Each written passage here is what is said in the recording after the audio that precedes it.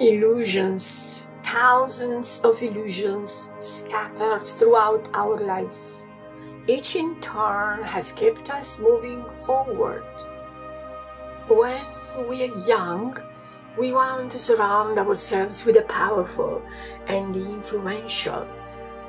But the greater your expectations, the more you get disappointed.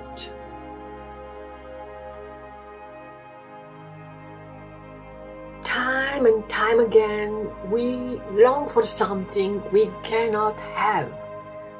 Once we have something, we are no longer in love with it.